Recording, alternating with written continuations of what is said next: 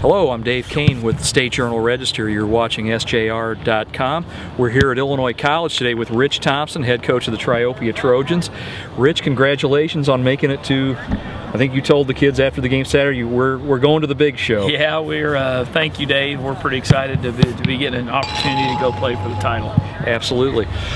You're here at IC, I guess, today and Tuesday and Wednesday, because I guess they were gracious enough to let you use their facility to kind of get used to this. This is called field turf, is that right? Yes, yeah. I'm not exactly the proper name for it, but this is very similar to what they'll have at the U of I. So we thought we could come over, very local here, and Illinois College was very gracious enough to let us come use our facility. So yeah, it's going to be a great experience for the kids, and hopefully we can get used to this turf.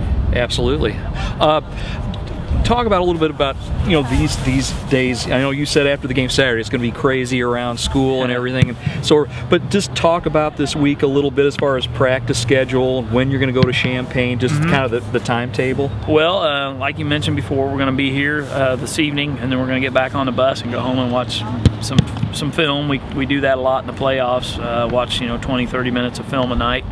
So we'll do that tonight, and we'll have the same schedule tomorrow. School, we'll get out about 2:40 and get on the bus and come back over here. And then Wednesday we get out at 2 o'clock, so we'll come over about 2:30 and go to about 4:30. And then Thursday, our kids are going to, we're not exactly sure on Thursday what our schedule is going to be, but we want our kids to have time to spend some time with their families. Sure. And then we'll probably get together Thursday afternoon, have a little walk-through practice, and get on a bus and head over to Champaign to spend the evening, get ready for the game on Friday. Yeah. What about, I mean, roughly, I know it's at 10 o'clock in the morning, yes. not your typical game day routine, but I mean, about what time do you hope you get to the stadium, like on Friday morning, yeah, 8 o'clock or 9? The U of I mean, the IHSA really plans it out well for you. In fact, I was contacted by a lot of people today, but we're going to plan on eating breakfast around 7 o'clock, and then about 7:40 we're going to get on our bus, and they police escort you right down to the stadium to get you through the traffic. So we're going to try and get there about 10 to 8 and start taping at 8 o'clock and do what we normally do before a football game, which is get there 2 hours before and get ready. Absolutely. Talk from what you've seen so far, Stark County as far as on film. Apparently they like to throw the ball, especially for a 1A type team. Yeah, they're a spread football team. They've got some tall wide receivers, one's 6'5" and one's 6'4", and they like to throw the ball up and let those guys try and go up and get it. So that'll be quite a challenge for our kids. But fortunately, we played against a pretty good passing team the other day in Salt Fork, and a good quarterback in J.D. Leonard. And I think as the game went on, we got a little better at covering the passing game. So hopefully that experience from last week will carry into this game. Yeah.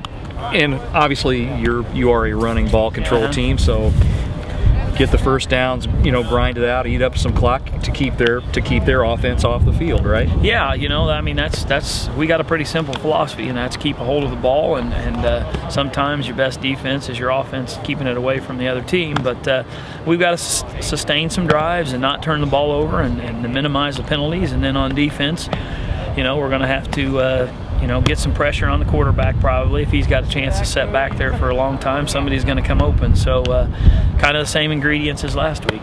Yeah. And I know I asked you about this the other day, but again, just talking about, this is only your second year as coach at Triopia, but you are from this area, Cass County, Morgan County. It just, for you personally as a coach and as somebody who grew up around here, what's this mean to you to be able to take a group of area kids over to Memorial Stadium? Well, it means a lot to me.